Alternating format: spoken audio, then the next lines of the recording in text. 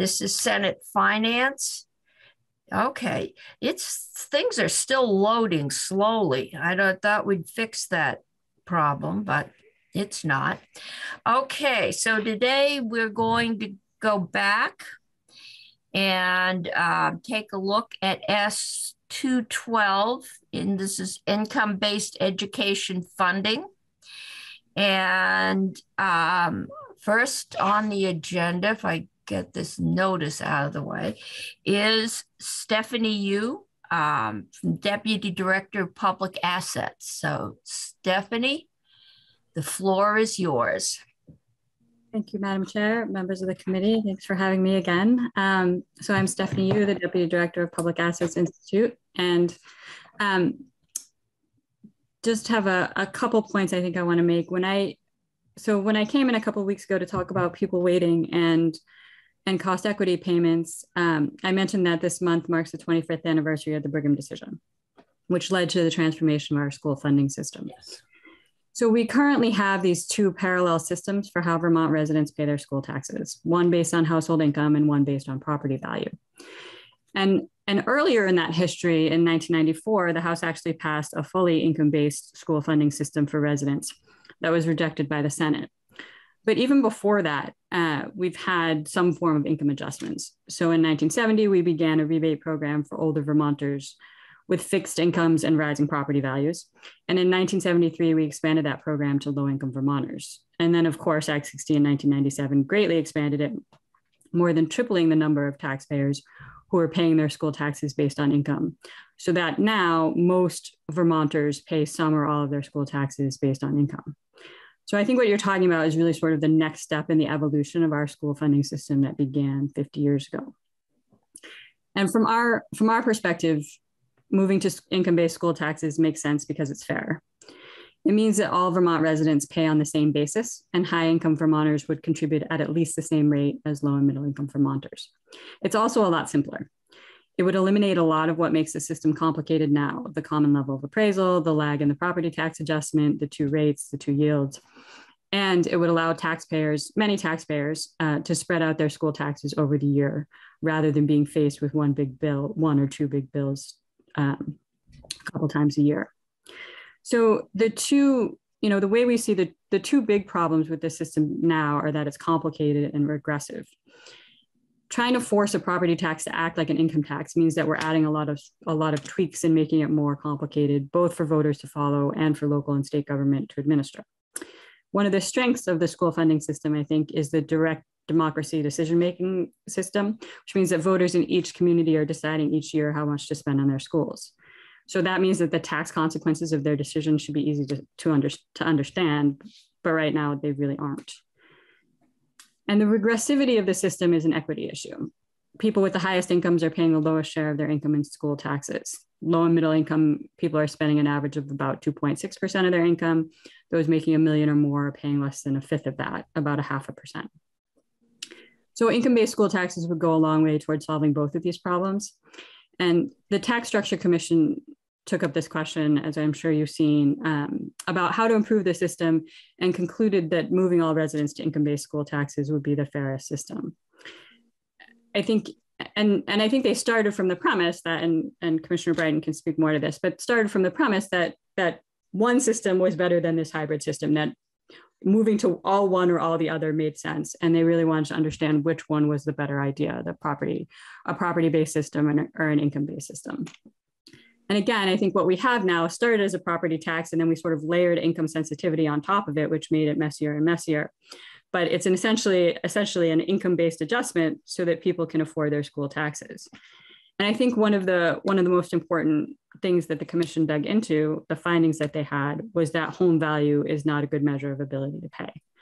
At the low end, what you have is that property values might exceed a family's net worth because they owe a lot on their mortgage and they have few other assets. And then at the high end, the primary residence is a small slice of their total net worth. So in neither case is property value a good measure of their ability to pay. And ultimately, you're paying your taxes out of your income and not your property.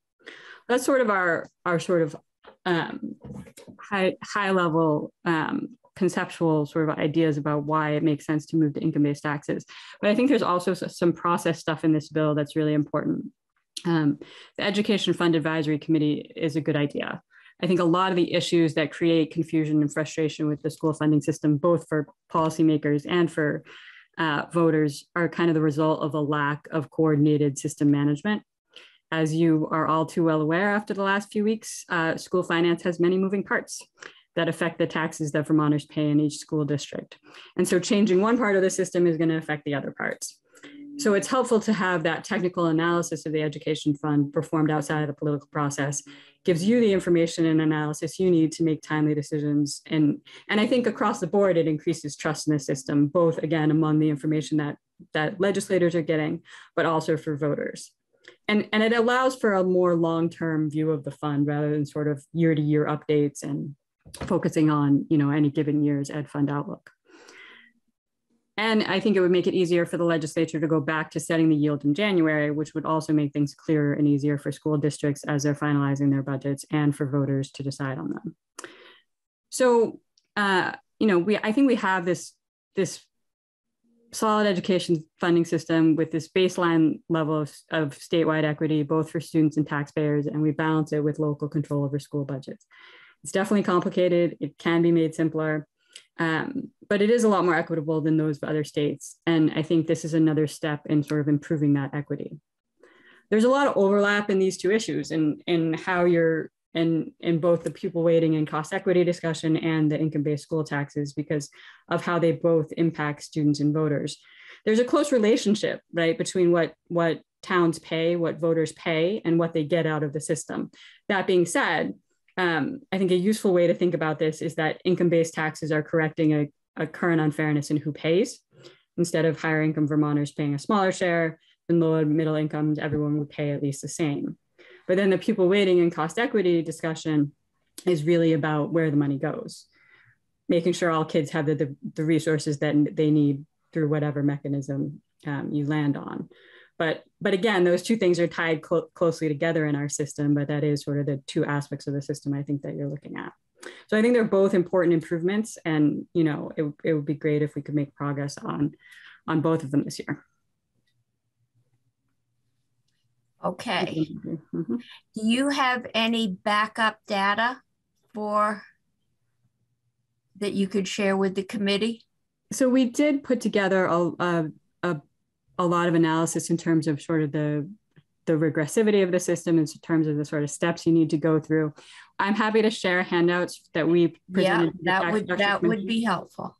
And the task force. Mm-hmm. All right. The other question I have, my concern is right now, the income tax is the only source that the general fund has to go to. So if we essentially do away with the property tax and pay for schools on the income tax, do you have any research as to what is the total taxing capacity? If we do this, unless we want to raise taxes on, income for all Vermonters, what's the excess taxing capacity at that top end that we're all going after, and how much of it would this proposal use up? So I think there's a couple of different questions in there that I can kind of split out if you don't mind. So the first one is what's the taxing capacity at the top end? Yeah. And the way that we think about this is, so personal income in the state, total personal income grows pretty much every year, right? This is sort of another big measure of big sort of macroeconomic measure of what's happening. And so we're at, I think, around 35, 36 billion. Now, some of that growth in the last year had to do with some of the COVID relief transfer money and that kind of thing. But even during the Great Recession, even during economic downturns, what we saw is that total pot keep growing, right? And so when we think about that, so right now we collect around 11, 12, 13% of total personal income in state and local taxes. So for every percentage point, it's about, give or take, $300 million, right? So I think the question is, at various points sort of in the state's history, we've collected a larger share of that total personal income. So if we went to 14, 15% of that total personal income, like again, for each percentage point, somewhere in the neighborhood of $300 to $400 million. So I think that the question is less about what's the excess capacity at the top and more about how that collection is distributed sort of overall. So I think the capacity is there. It keeps growing, right? Personal income keeps growing. The capacity is there. So again, another percentage point buys you a fair amount, and you're still talking about 14, 15% of total personal income. But the distribution of it, which is sort of what this proposal gets to, I think is the key part. Right now, higher income Vermonters are paying a lower share than lower middle income property, but higher income Vermonters are paying a much larger share of the income tax. Is it because they have a larger share of the is income? It something like 4% pay 50% of the total income revenue, or maybe it's 10% pay 50% of the total? So they're paying a higher percentage in income, and we're the second most graduated, progressive tax system. So I'm just wondering how those balance out. Right. And I think Commissioner Brighton is going to get into some of the detailed analysis of some of this stuff, but I will say that it's because they have a larger share of the income that total personal income is obviously not evenly distributed per capita, right? A lot of it is concentrated at the top. And so the total share of income that group has, what is collected reflects the share of their income that they have, not the share of taxpayers that are in that group.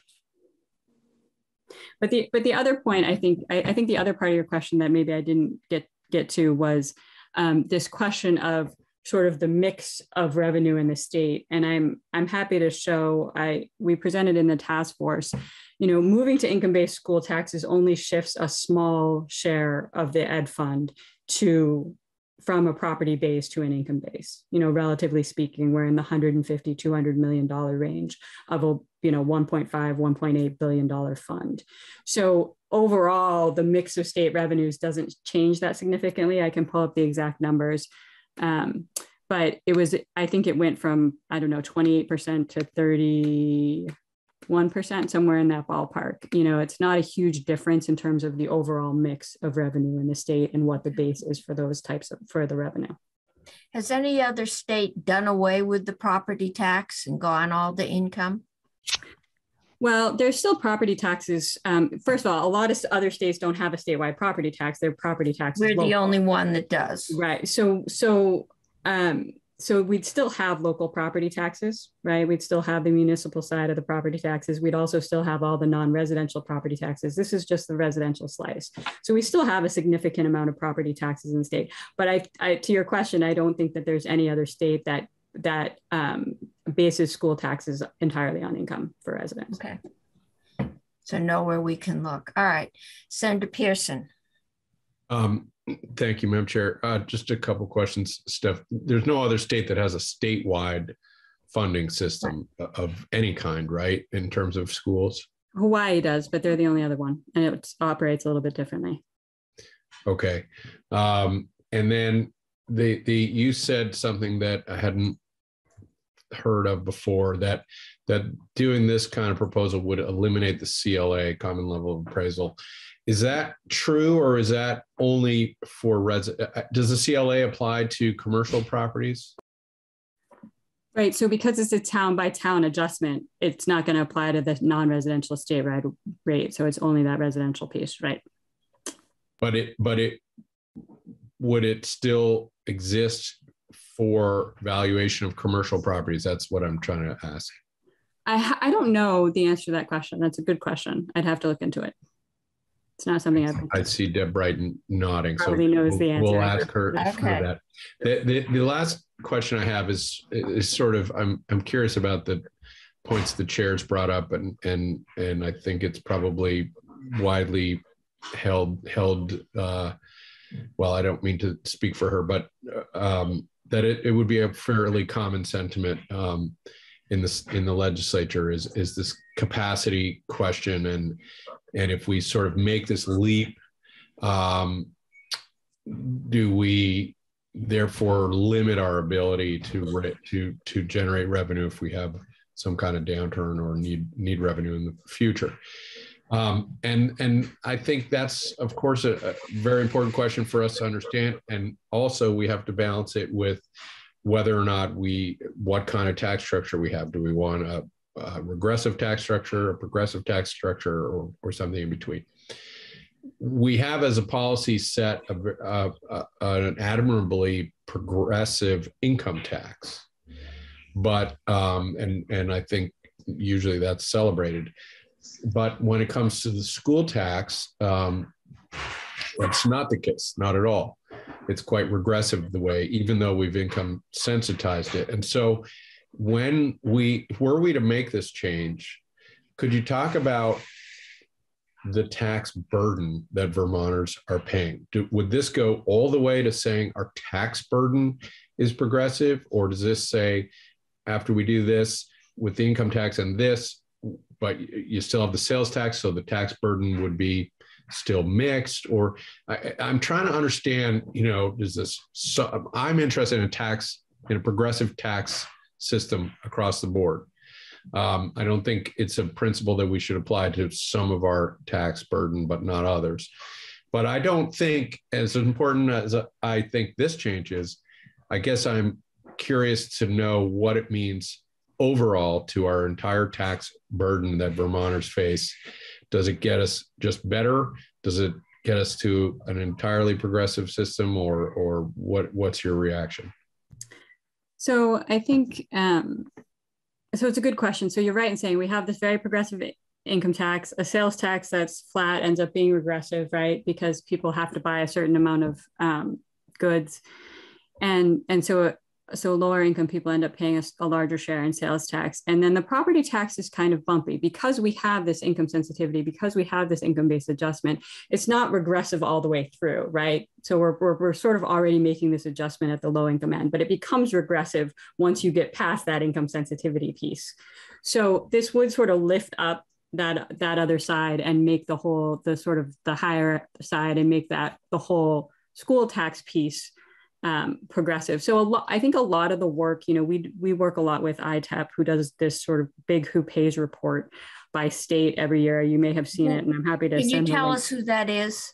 The Institute for Taxation and Economic Policy is what ITEP stands for. And they do a lot of this work at the state level. And every couple of years, they release this report on state taxes, but it's looking at state and local taxes combined. So I think you're still going to have sort of some of the regressivity effects of the municipal piece of the property tax. So, but if you're just focused on the state system, I think overall, does it completely offset the sales tax regressivity? I don't know. I'd have to look closely at sort of those numbers, but it definitely goes a long way in that direction.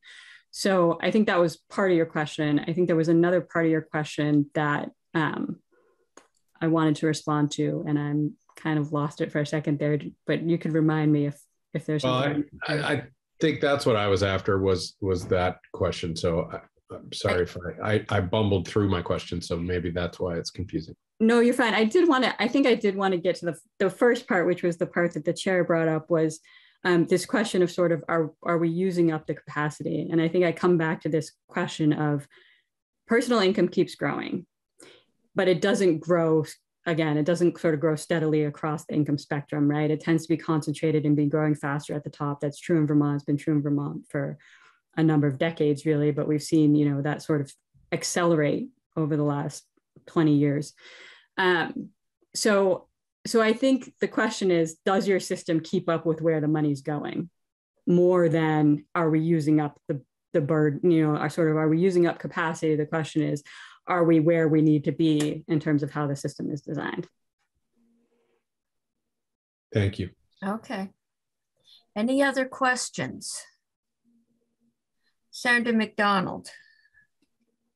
Madam Chair, we've been sort of in this area of discussion 3 or 4 times already this session, and I've asked in each one of these times if JFO would bring us up to date on what percentage of Vermonters are paying their school taxes based on income. And we have yet to get an answer back what it was last year, the year before, and what it's projected to be next year. Such information would be helpful in these deliberations. Okay. we will send that. I thought we had heard that, but we will ask them again. Okay, any other questions for Ms. Yu? Senator Hardy. I just wanted to respond quickly to Senator McDonald. That's in the pupil weighting task force report. They've answered that question before, but you can certainly ask them again. I think it's around 78%, if I remember, but I can pull it up and get that specific. That is my recollection, but any other questions? If not, I'm going to move on to Karen Horn.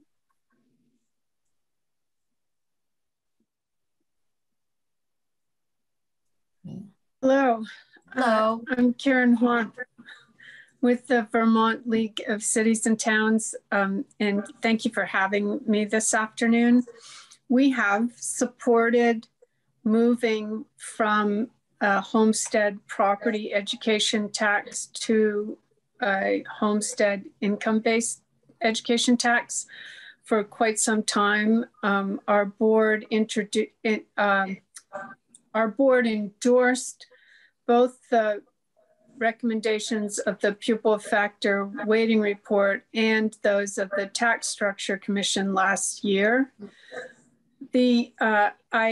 I did write about this for our legislative report this week, and the Public Assets Institute actually had a graphic that speaks to the issue of the number of homeowners who are paying homestead taxes based on income, which is 2/3, versus homeowners paying based on property value, which is 1/3. I think that's also information that's provided in the Tax Structure Commission report. I see that you're going to hear from Deb Brighton in a few moments, and she made a presentation to the Ways and Means Committee yesterday, which contained a lot of information about what it would look like if you actually did move entirely to income taxes for homestead education taxes. We don't think it's that much of a leap given the number of people who are already paying based on income. So, and we've, as I said earlier, we've supported it for quite a few years. I think it might be a bit of a heavy lift to move there this year at the same time that you're implementing the pupil weighting factors, the new pupil weights.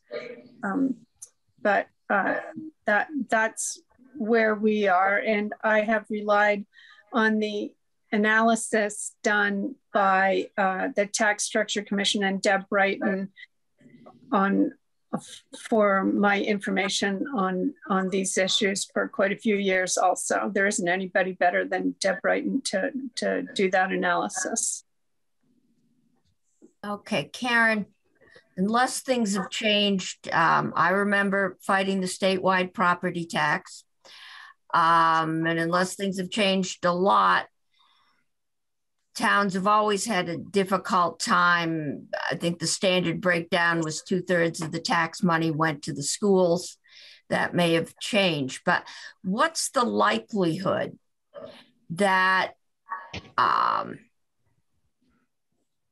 towns would hold their tax rates steady?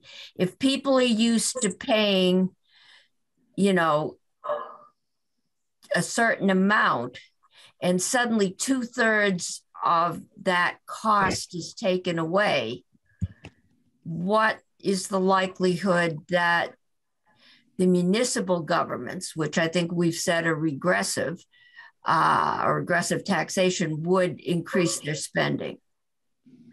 Well, I think that to be realistic, municipal governments likely would increase their spending somewhat. It's the only revenue source that towns have unless they have a local option tax. And I guess we don't want to talk about that today, but well, that might go away too. Thank you for your support of local option taxes in the past. Uphill battle, so. Right. if you look at what's happening with municipal budgets this year, given the increase in costs for supplies, for materials, for retaining qualified personnel, budgets are going up at the municipal level. And I think that's just a fact of life when you've got one revenue source. Right. And there are some towns where the municipal actually is larger than the school budget. I have one. Yeah, it's generally speaking the cities, and I don't know if it's all the cities, but because you provide those a wide variety of services that most municipalities don't. All right. Okay, questions for Deb? I am not seeing any. Okay, I'm going to go on to Jordan Gianconia from Vermont Business for Social Responsibility. Welcome. I don't know that you've been to the committee before. So just introduce yourself for the record, and the floor is yours. Thank you, Madam Chair, and great to see y'all. I've been in front of this committee but one time, and it was pre-COVID, which feels like a small lifetime ago. And I think I was going to say that was prehistory. Old history. And I was on crutches back then too, so different ball game. Well, thanks as always. Thank you all for the opportunity to offer comments on S.212, and certainly appreciate the efforts of this committee and your clear recognition of just the critical role that quality education plays in creating a just, equitable, and Vermont economy. So for the record, I'm Jordan Gianconia, Public Policy Manager with Vermont Businesses for Social Responsibility. We are a statewide nonprofit business association with a mission to leverage the power of businesses for positive social and environmental change. And to give you a sense of sort of a breakdown of our membership, in total, we typically fluctuate between about 650 and 700 members on an annual basis. About 35% of those employ 10 full-time employees or less, 65% employ 50 full-time employees, and about 6% employ 300 or more. So for years and years, Vermont or VBSR has really held that a strong education system is essential for a strong economy. And there's a host of and there are very few mechanisms effective as the public education system, increasing personal and intergenerational wealth, addressing poverty and crime, and also equipping the future workforce with the skills and knowledge that they need to succeed. So across the board, states that have made significant investments in education as a workforce development tool have much higher median family incomes, higher employee productivity, and also continues to help create a longer term effect in terms of increasing state tax revenues through boosted wages and opportunities for workers. So the current numbers right now on a national level, U.S. worker with a high school diploma, they earn about $20,000 a year, which is about $10,000 less than someone who graduated high school. And then workers with bachelor's degrees earn about $55,000 a year. So increased worker earnings grow our tax base, and as a result, reduce pressure on our tax rates. So overall, again, maintain that a strong educational system strengthens Vermont businesses as well, trains highly qualified workers with skills that match the needs of their employers, and allows our businesses to really succeed and grow and relate, and again, lead to the creation of additional high quality family sustaining jobs. So there's really a positive feedback loop there. Now, how to fund Vermont's education system adequately and fairly is a very, very difficult question, a challenging one that's been facing our state for some time. It's one where VBSR has done a host of research on, issuing a 2015 white paper detailing some of our positions as it relates to our financing structure. And in voting on school budgets, voters and officials both will consistently reference the growing burden of property taxes as their primary driver for opposing school budgets. Granted, we had some pretty reasonable votes this past year and had some pretty strong turnout. But again, Vermont's current funding system also pins municipalities and school systems against each other with limited funding pool and a fairly complicated tax scheme. So first and foremost, I want to address the crux of this bill, the income versus property-based education taxes. So historically, our over-reliance on property tax means that Vermont's more rural, sparsely populated regions with disproportionately small tax bases couldn't generate the income necessary to provide residents with quality education. And of course, as you all well know, we did a lot of efforts to reduce these disparities. And that ranges anywhere from, creating taxing on non-homestead properties at a uniform rate, tying education to tax, to districts for voted supported spending per pupil, and adjusting education property taxes for homes with up to 2 acres to better reflect household income. So while VBSR recognizes the critical and hard-fought advances that we've made in reducing disparities between Vermont school districts and in keeping our education tax from being overly regressive, property taxes just simply aren't, they're not an adequate method of funding Vermont schools. Property taxes are regressive, and the burden for paying for local schools largely falls on lower to middle class Vermonters. And of course, you'll hear a lot of really common themes as to what Steph has mentioned and others. But ultimately, property taxes just don't reflect a household's ability to pay taxes and afford other critical goods and services. So the most, I'm relying on the Federal Reserve's 2017 assessment that low net worth households typically own homes that exceed 100% of their net worth. And as Steph mentioned, that's largely because they don't have many other assets and they're also mortgaging their homes, so still have to chase down that debt. For middle income families, their home typically rests about 88% of their net worth, and then 25% of the net worth of higher income families. So under current Vermont law, a family making about $125,000 a year would pay roughly 3% of their total household or total income in homestead school taxes. Family making more than $1 million each year pays about 0.5% of their total income taxes, and this largely mirrors national trends. To give a more practical example, and recognizing we now have a lot of cost containment mechanisms and a lot to address disparities, but ultimately, if you took those away, a taxpayer who suddenly found themselves unemployed wouldn't see a change in their property tax bill, even though their ability to pay has greatly diminished. So to draw things back to look at, really at the 10,000 foot level, VBSR developed or held a tax and fiscal policy statement, and that really calls for a tax system that's fair, that's simple, transparent, accountable, sustainable, and also competitive. And we really feel that sort of this overly complex use of an amalgam of property-based and income-based taxes to fund our school system fails to meet these marks. And the changes as proposed in S.212, namely to move from a predominantly property-based tax to an income-based tax, would really simplify the education funding system and allow for more participation in school budgeting across the state, again, because of that simplicity. Want to address the non-homestead education property taxes as well. So right now, property taxes contribute to about property taxes contribute about 2/3 of all the revenues to the state's $1.8 billion education fund. And of that, the homestead tax it's about 1/4 of all the revenues, and non-homestead tax, namely those applied to homes, rentals, and commercial properties, they bring in about 40%. So we strongly support retaining that non-homestead tax, especially considering Vermont's abundance of second homeowners in the booming short-term rental market. That being said, cannot stress enough the significance of the tax credit for renters to offset the costs that will continue to be passed down to them by their landlords. We do have some concerns that these expenses, in concert with a new income-based education tax, will create an undue burden for Vermont's renters at a time when rental prices are an all-time high. So, a quick stat there, the Outreach report from the National Low-Income Housing Coalition reported the average Vermonter needs to earn about $24 an hour to afford a safe, decent place to live in Vermont, but the average renter makes less than $14 per hour. So that marks the 6th largest affordability gap in the nation.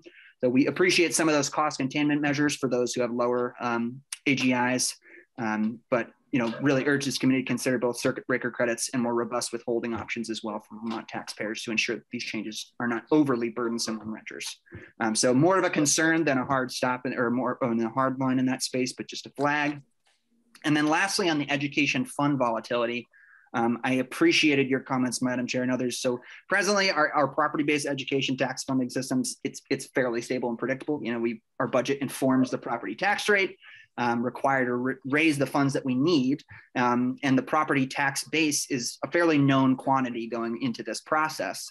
The shift to that income-based model means that there's some volatility passed on to the taxpayer, but to avoid some of the really major shifts in tax rates and to increase predictability, we would encourage y'all to consider creating a more robust education stabilization fund and other cost control mechanisms as recommended by the Vermont Tax Commission's most recent report. And that includes the creation of the Education Tax Advisory Committee to support both coordination across the board, also accountability and transparency. So with that, I want to thank y'all for the opportunity to offer comments and happy to field questions. Okay, any questions? I'm not seeing any. So thank you. And if you haven't, can you submit that white paper so we can read it? Absolutely, again? Madam Chair. I had a hard copy. I had a hard copy only that I had pulled out of our storage unit. So I was looking to either scan it or get a digital one before I got it to you. But I think I found the digital one, so I'll have that to you. Okay, good. Then we can get it up on our website and folks can read it. Sounds good. Okay, now we're going to go to Deb Brighton. So Deb, the floor is yours. Thank you very much. Deb Brighton, I'm consultant to the Joint Fiscal Office. And what I wanted to do now was get back to you because when we spoke before, I hadn't been able to actually run the numbers on S.212, and I have been able to do that now, although I ran it for FY20. So I'm using actual numbers, but FY20. And so I wanted to give you just some of the results. And but before I start, I wanted to make sure that we are all on the same page, that basically the plan is to replace our current house site education tax and our property tax credit with a tax based on residents' adjusted gross income. And that's the only part that we're changing.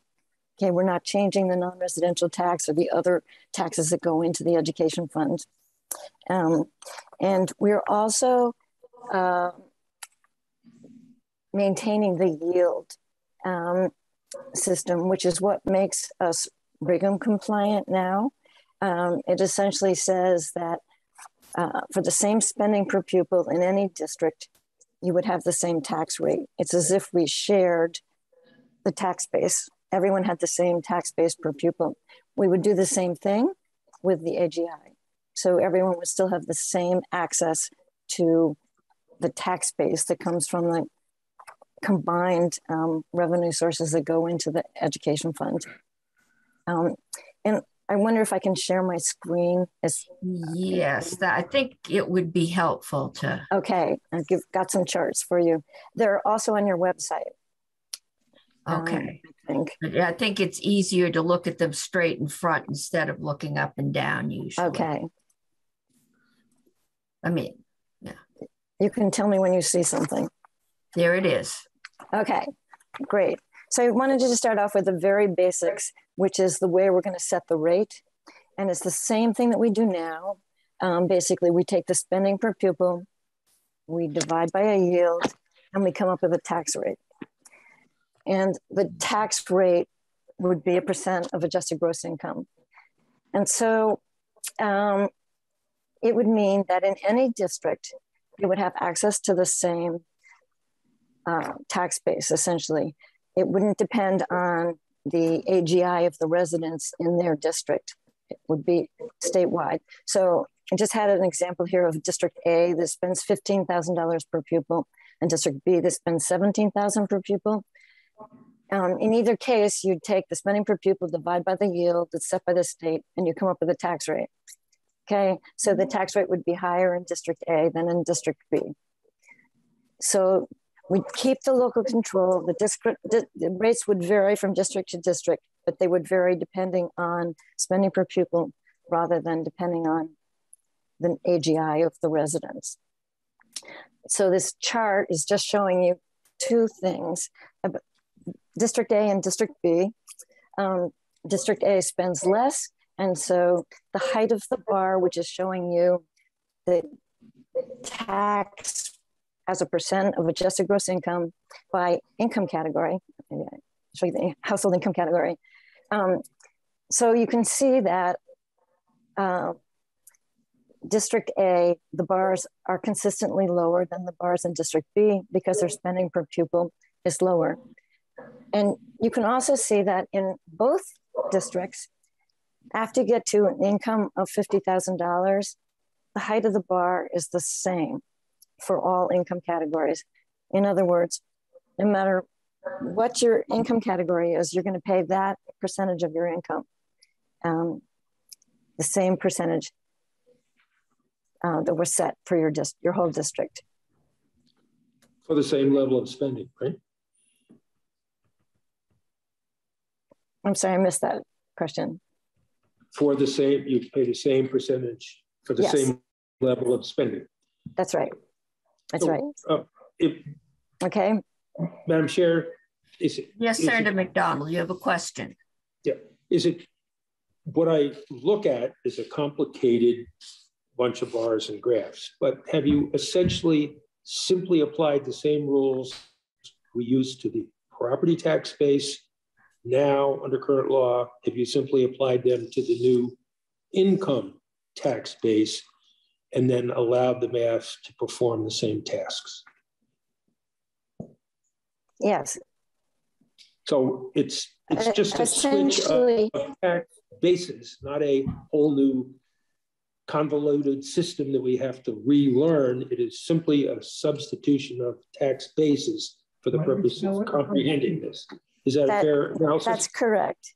It's based on spending per pupil, and it's sharing a tax base. It's just stripping off the credits and all the caps and things like that. So it's much simpler. Thank you.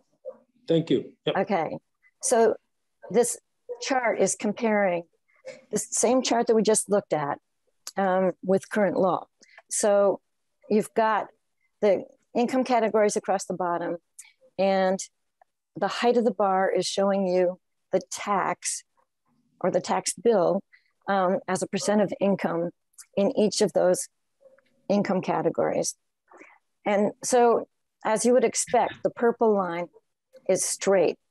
And maybe I should point out, actually, the first chart that I showed you was just conceptual. Every chart I'm going to show you after this is based on the actual numbers that we have from FY20. So it's actual people with their mix of house value and income. And the categories at the bottom are household income as we currently know it. And we'd be shifting not from household income, but to AGI. So there is a difference in the way we're measuring income. And they track pretty closely, but there's some definite glitches.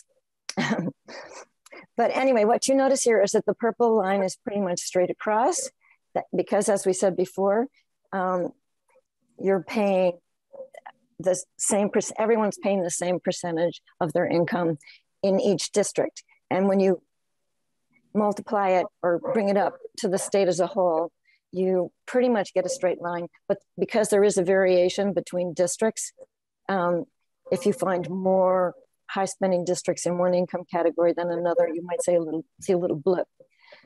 So, but the height of the red bar is current law. And so you can see that it's higher in certain income categories, but it's definitely not an even percentage of income. Okay, Deb, yes. I've got a couple questions, I guess. If I am a very wealthy person and I am living in a low spending town, am I going to pay the same percentage of my income as the wealthy person living in the next town that is low spending? Or am I just paying a statewide flat rate that's equalized? No, you're paying your town's rate. Okay. So if the town next door, if you were paying $15,000, if your town were spending $15,000 per pupil, and the next town was, you'd be paying the same rate, no matter what town you were in. Okay, but it does fluctuate. It fluctuates, yes. So town, all right. I'm trying to figure out why towns with a lot of rich people wouldn't find it easier to spend more. But the one thing that's missing on your chart, I see the percentage of your income, but what's the dollar change there? Okay. I mean, to say that's a pretty big, how much more?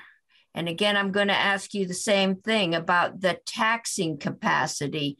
How did you figure out how much we can tax certain groups before they revolt?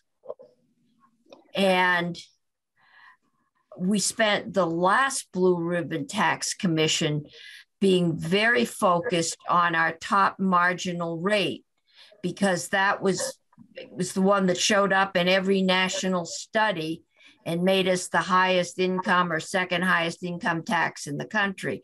So what's this going to do to that top marginal rate we've been trying to get down?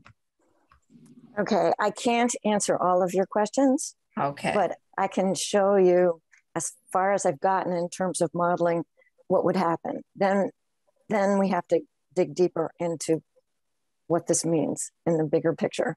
But this is showing you, so the other charts that, had that straight line, that was as a percentage of income. And I think this is getting to Senator Cummings' question about what's the difference in the bill.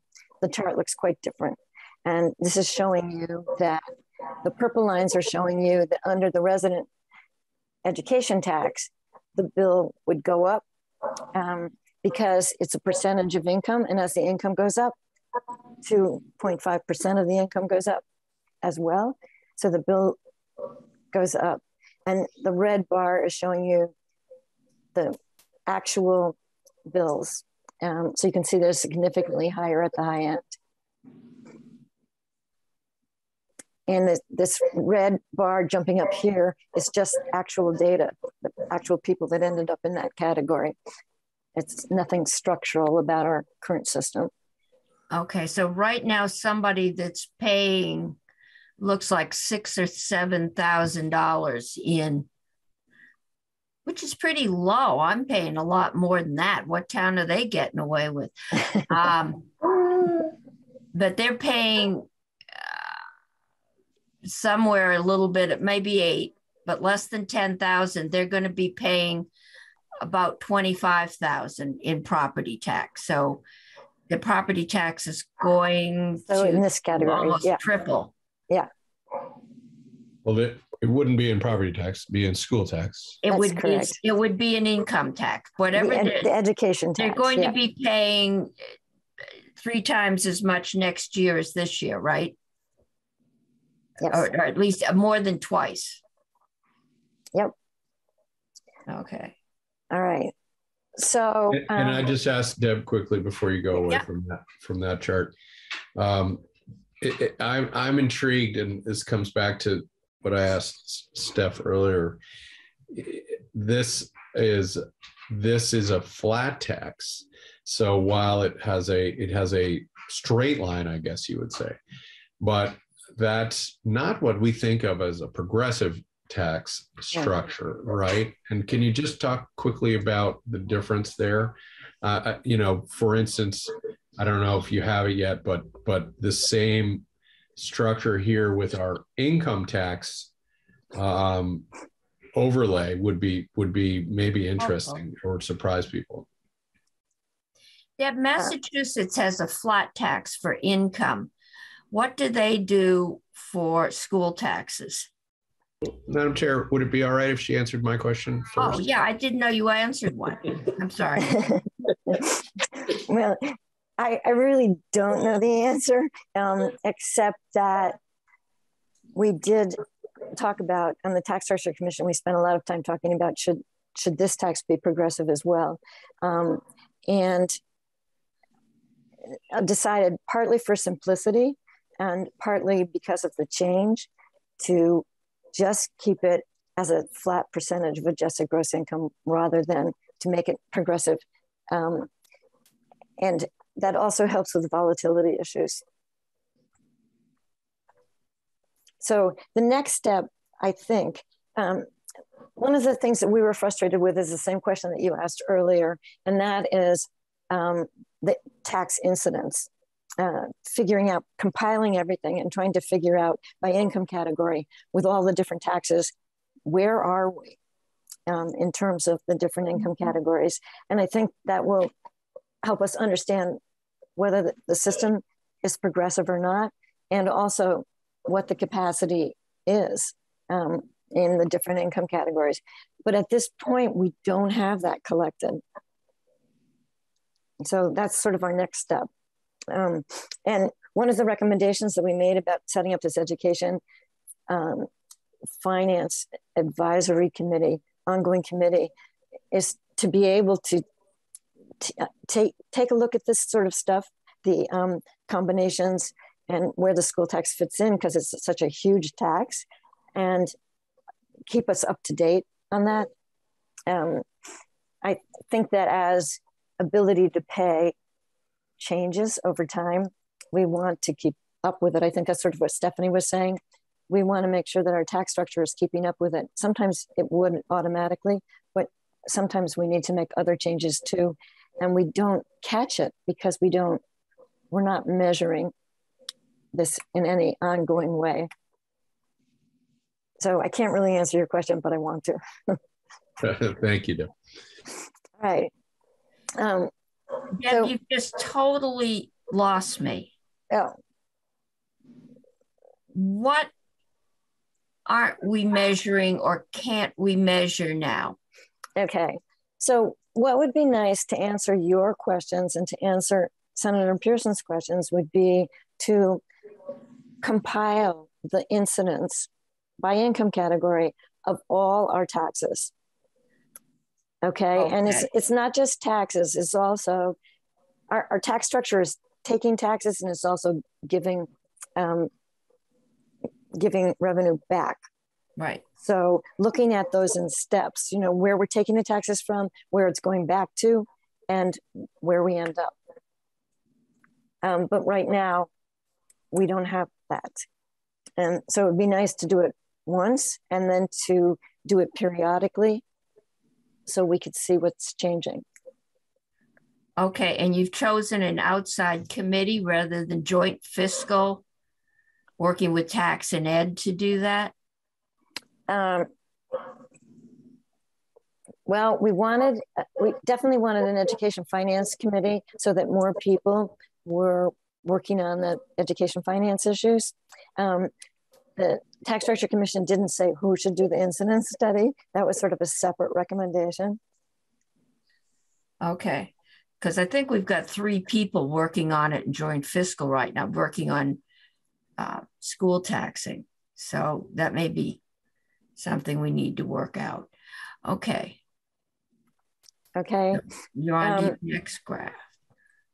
So that this next chart is just showing a little bit more detail on the people in the lower income ranges where the lines start to diverge. The purple line is the residential education tax that we're proposing. The red line is current law, and the income categories across the bottom.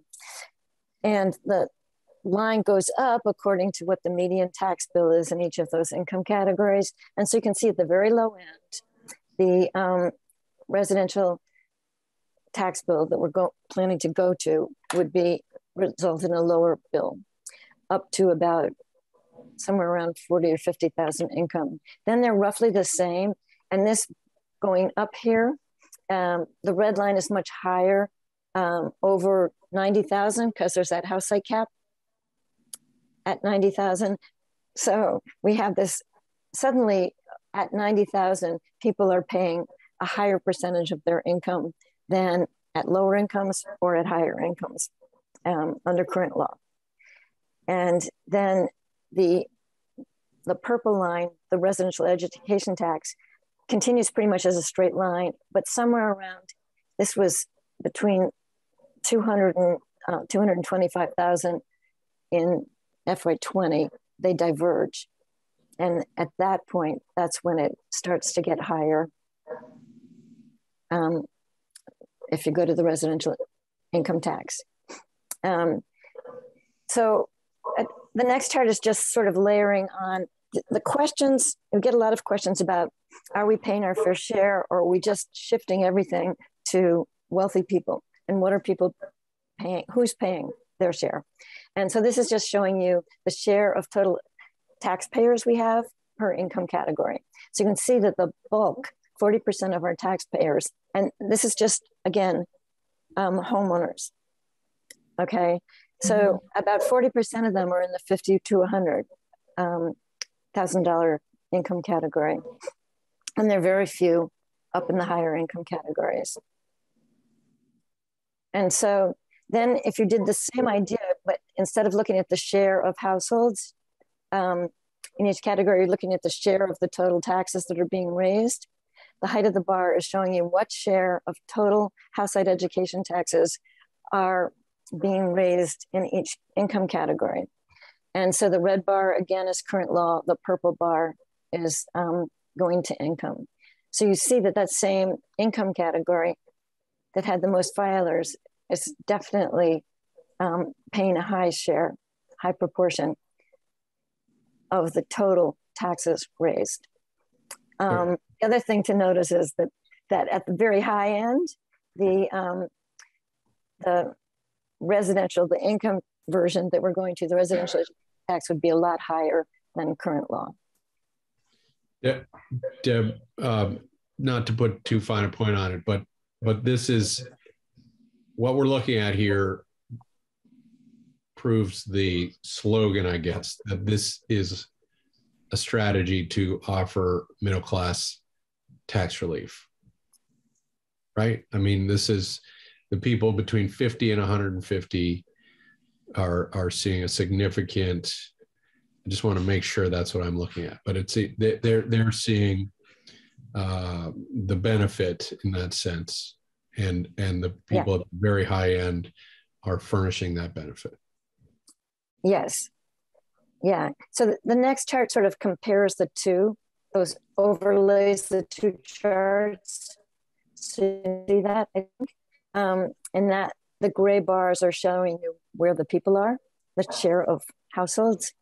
And then the lines are showing you the percent of education tax that each group would pay. Okay, so the red line is under current law, and then the blue line is under the income. And so what happens is you get a drop in the percentage in this category, the 5,200 income category, you see a drop. And then you definitely see an increase over here where you have less than 1% of the filers are in this category, and they pay 8.6% of the education taxes under the residential education rate. That's the biggest difference. Okay. And this is another way, though, to look at the shares. And so this is showing you the shares of taxes raised, again, but by the share of adjusted gross income. Compared by income. Yeah. So the gray bar is showing you how much of the state's total household adjusted gross income is in each income category. And you see again that a high amount of it, because there are a whole lot of filers, not because they have high AGI necessarily, but a whole lot of it is in the 50 to 100,000 income category.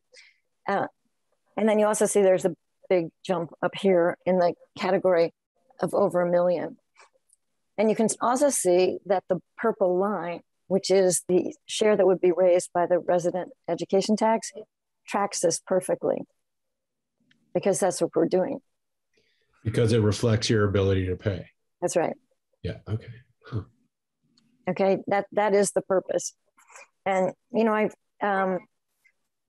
this next one shows basically the same chart, but it also shows you where we are, the red line being current law. So you can see the same differences that you saw before. It doesn't track where the AGI is as well as the way we would be going to. So it's not a huge change that we're making, but you can see where the differences are. Okay. There is a table there that I don't want to go through, but it shows you where, in which income categories, how many people would see an increase and how many people would see a decrease in their tax bill. And I've decided after dealing with this so many times that we look at that and we focus way too much on the change from where we are now, and instead of focusing on where we're trying to get to and whether it's fair. So you're welcome to look at it. You've got it up on the website, but in the interest of time, I wanted to spend a little bit more time on where we're trying to get to. And so this last chart is just showing you a town. And this is a real town. And There are people in higher income categories, but I'm not allowed to show data for small numbers of people for confidentiality purposes. And the reason I'm showing you this is because the change, some people ask where the big change is going to be, what towns are going to be winners and what towns are going to be losers. And essentially, it's not a town by town change. It's not a district by district change. As Senator McDonald said, we're doing the same thing as we did before. We're setting our rate exactly the same way. So a high spending district will still be a high spending district. And a low spending district will still be a low spending district. And so that won't change. But what does change is within a district, the bills will depend on people's, the relationship, well, it'll be based now on their adjusted gross income. And so it will change based on the relationship between their income and their house value. Okay, because that's what they were paying on before. They were paying on some combination of income and house value. And so in this town, which is Middlebury, you can see that where the purple bar is lower, that's the income category where the bill would drop slightly. And where the purple bar is higher, it's in that income category where the bill would go up.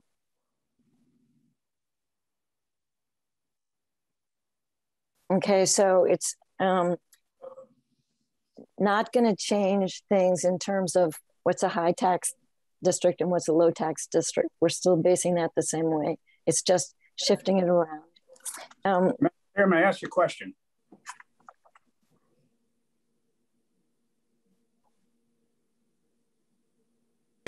Senator Brock, head on mute.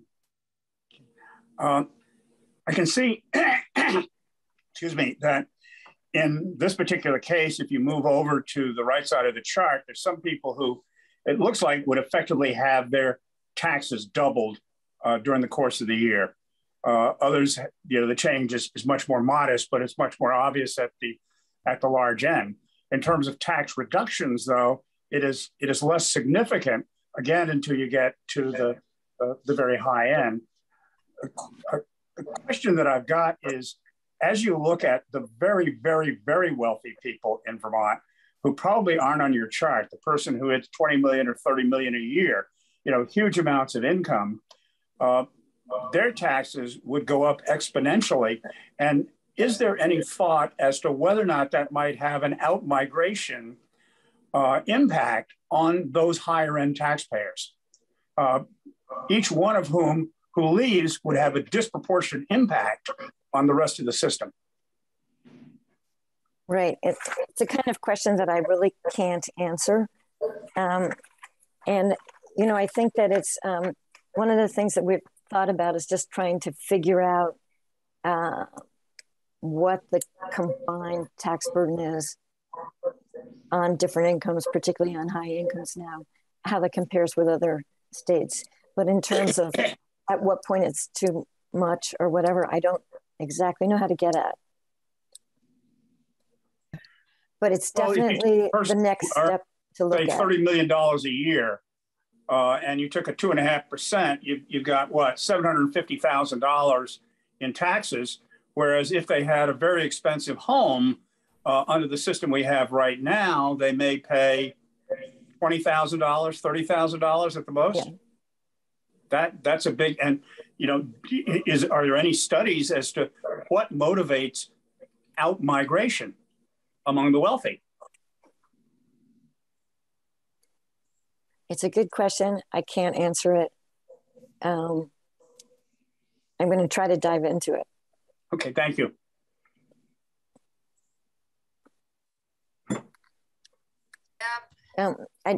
If I could just sort of finish up on the things that you don't really see in this chart about where we're going is that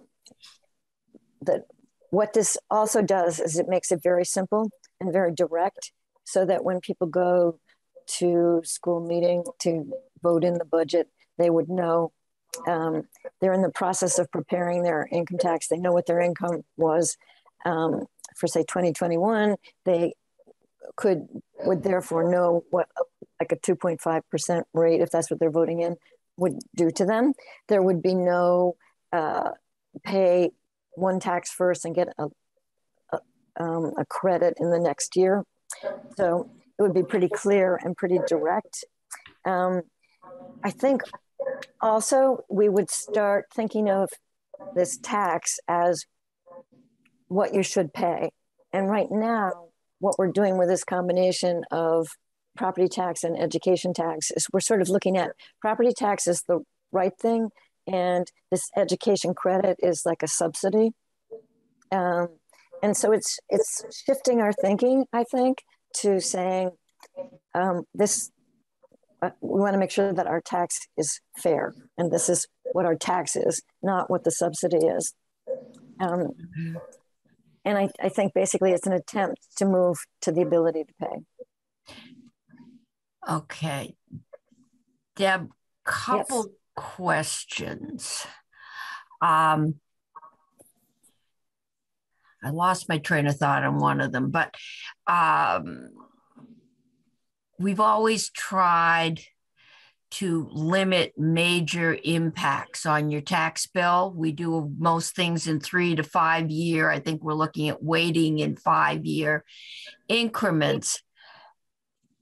To go from 30,000 to 750 is more than a 3% jump.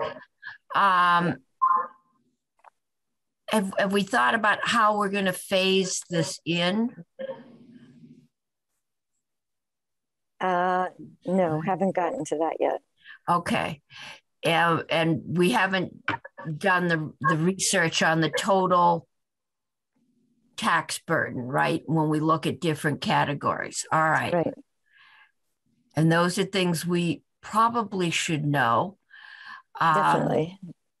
How does Massachusetts, that has a flat tax on income, how does it fund its schools? Do you know? I don't know. I'll check. Okay.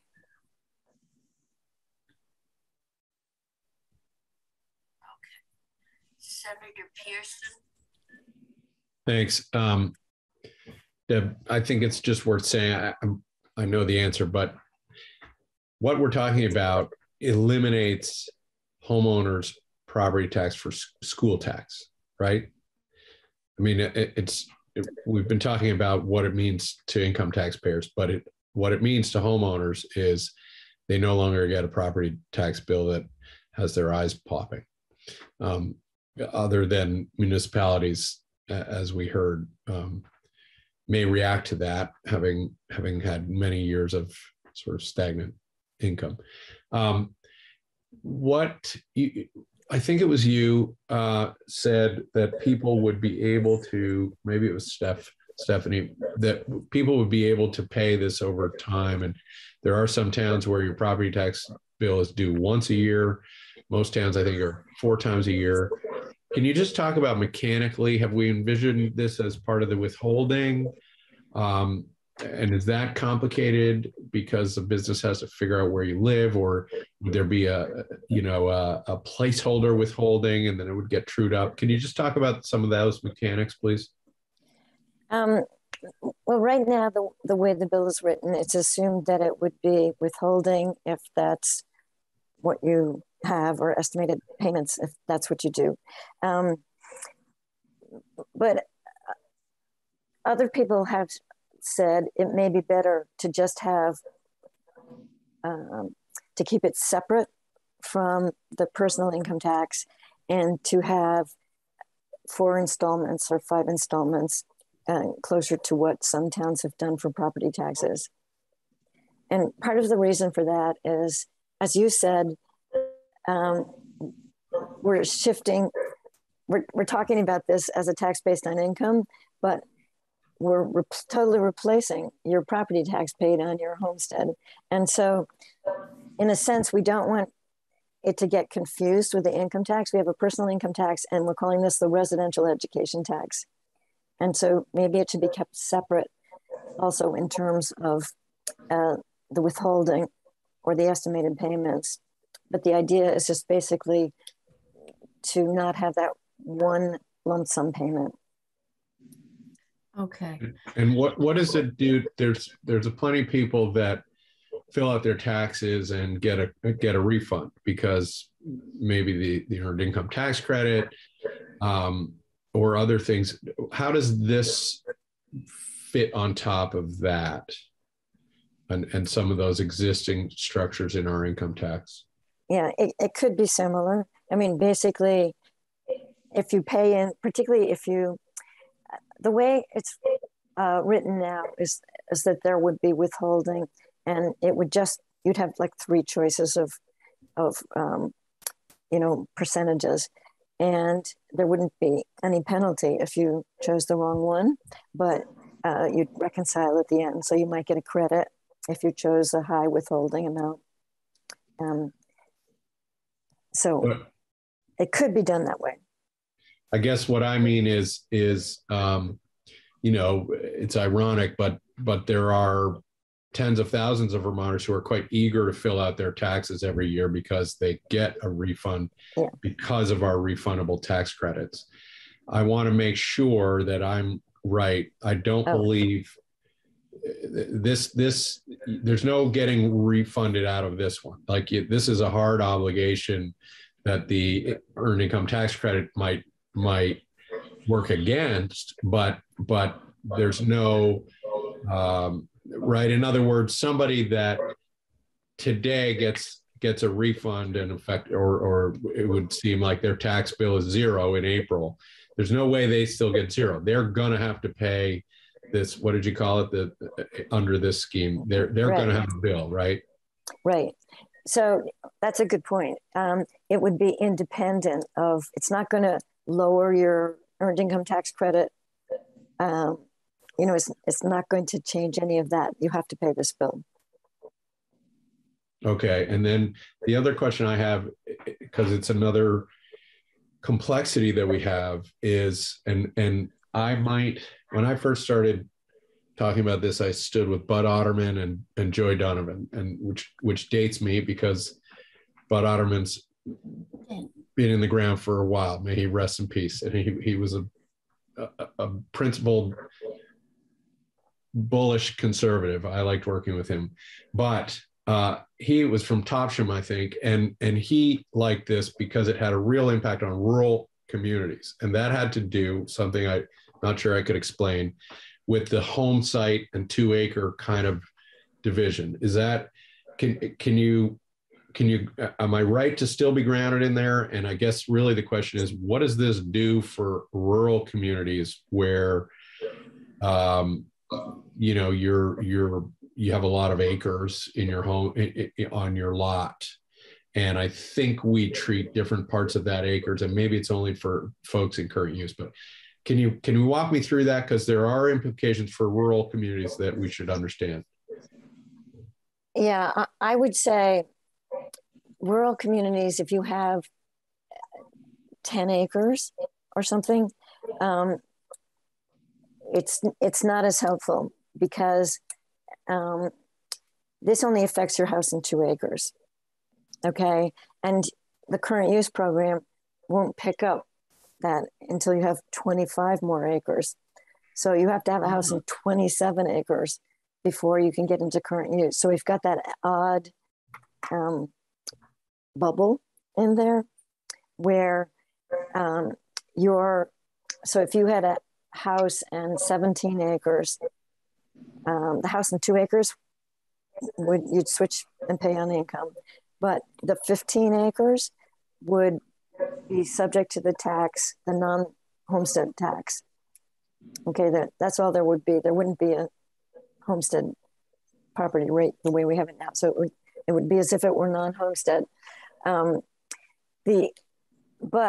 it is true that the listers are directed now to value the 2 acres around your house as sort of a separate house and 2 acre lot. So the 15 extra acres would be low value. That hasn't always been true. And so Am I hearing you say that wouldn't be, there's not a big difference to what it means if depending on the size of your lot, or if you live in a town or a city, you're just getting this applied to your income? Yeah, I mean, the difference is if you have those extra acres and you're not in current use, you would have to pay the non-homestead tax on that. If you were in town and you only had a house and 2 acres, you wouldn't have that extra acreage to pay anything on. Okay, so a rural person of low income would pay on their income for the first 2 acres. But if they owned 20 acres, they were going to pay the non-residential property tax, local property tax on that additional 20 acres. So that virtually the same as it is today. That's correct. Except that I think it's guaranteed that the local resident property tax will go up, because I don't know a community that, if they could get any tax flexibility, doesn't have really good things they could use it on. So, Deb, we're getting our next group in, but I remembered what I wanted to ask, if when you figured the overall tax kind of burden on different groups, part of the Trump tax credits was, and I think we're trying to find a way around it, but 2 people, a couple household that works for salaries, and you get 2 advanced practice nurses, a doctor and an advanced practice nurse, and they own a nice house, they can't deduct those credits from their federal tax anymore.